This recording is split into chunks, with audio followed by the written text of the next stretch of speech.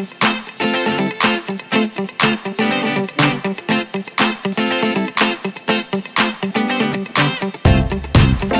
going to make myself some sort of samosa type snacks. To do this, I've got some leftover meat. I've got some pre-cooked sweet potato, a little bit off the ends of some bok choy that I've just pre-cooked, some mushroom and red pepper. I've got some peas, frozen peas that I've sort of half cooked, and some frozen onion that I've half cooked. And I've got some butter puff pastry, some cumin seeds, and salt and pepper. Now the first thing I'm going to do is to mix all these vegetables and the meat together to get them into one bowl, and then I'm going to make the little containers for the samosas. Such fun. As usual, I'm preheating the halogen at 350, and basically I've got a big Pyrex dish in there that I put some oil on. So I'm heating the oil, you can probably see it there. I'm heating the oil at the same time, and so the whole of that's just warming up. I've got it away from the bottom, as you can probably see. I've got the extender on there because I want plenty of airflow, as much airflow as I can to the bottom, even though I'm going to be turning these over. So that's all the vegetables and a little bit of meat. As you can see, way more vegetables than any meat. I've also added a little bit of fresh green onion because, as you know, I grow my own. That's last week's, and this is this week's that's growing. So as you can see, they're looking really great. One of the best things I ever learnt how to do was do that.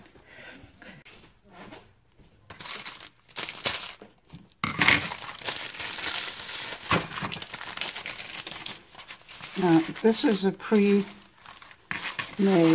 pastry, and I've had it out of the freezer overnight and out of the fridge. I put it in the fridge overnight, and I've had it out of the fridge for probably half an hour. Just going to put some.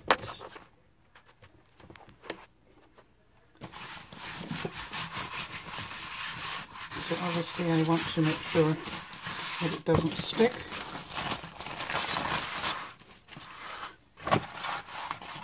So I'm just going to put a little bit of flour over it, not too much.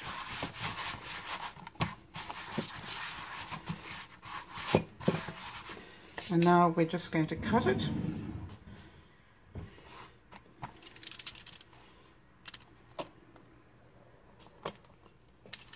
Apparently not evenly.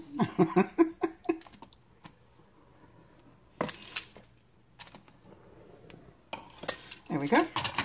Now then, I'm going to put these on the side while I do the first ones.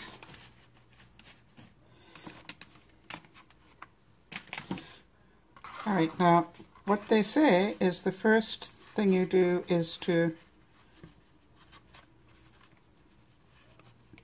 fold it this way, and then fold it this way again. Straighten it up a bit. Got a feeling that should be a little more square. There we go. 1, 2. And then that will give me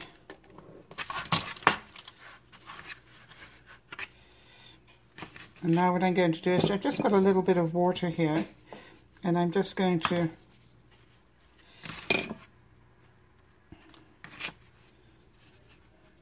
add a bit of water there. And as you can see, that gives me a little pouch into which I can put food. Not very much, but some. So I'm going to take my premix,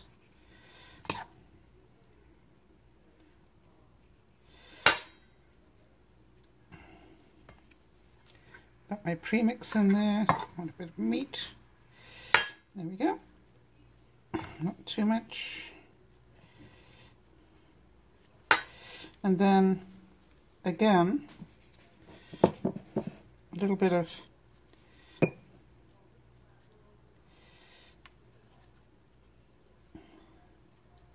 water and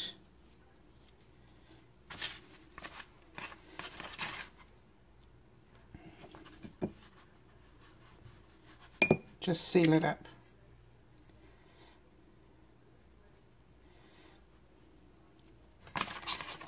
And there we go. Not perfect looking, but this I'm going to keep because obviously I'm going to have a few leftovers. This one is slightly bigger, so I'm going to do that. And then that. I'm going to do that a little bigger there. It's always better to have a little bit too much rather than not enough. There. Making the pouch here. Going to cut it here.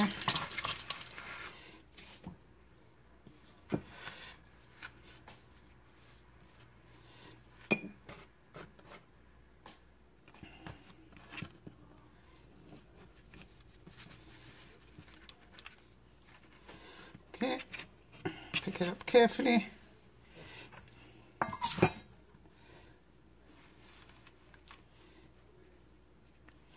Put some bits in, a little bit of meat as well. Make sure I've got a bit of everything. Maybe a little bit too much. And then fold it over. Now you do know, as I said, that I've never done this before, so it's an experiment. And I'm trying to make it not too difficult for anybody. So there we go.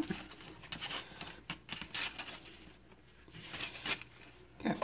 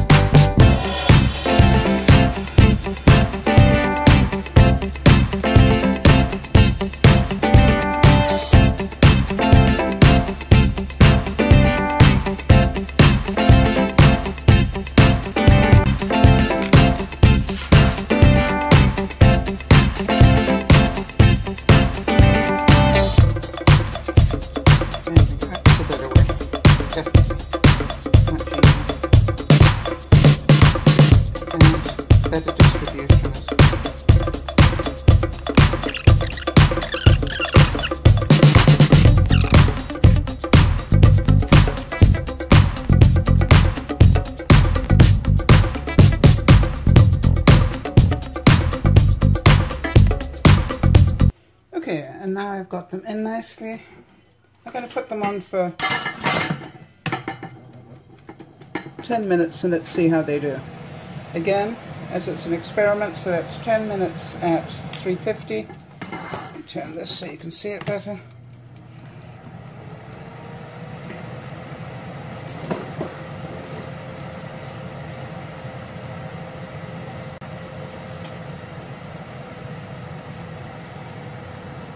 Now, we know they're probably going to explode, people, so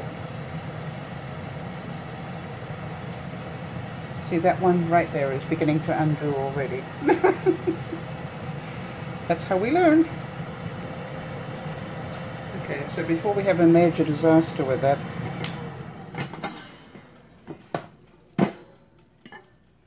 I'm just literally going to put it back where it's meant to be.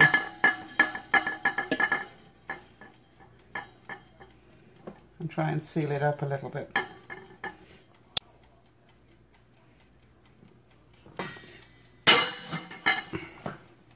can't help thinking that maybe it needs an air hole.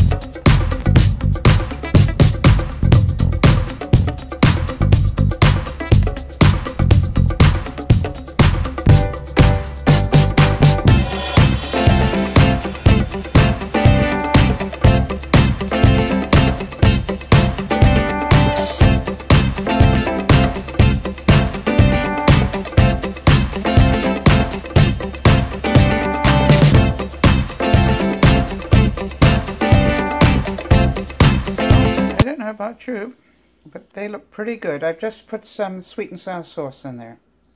Yum.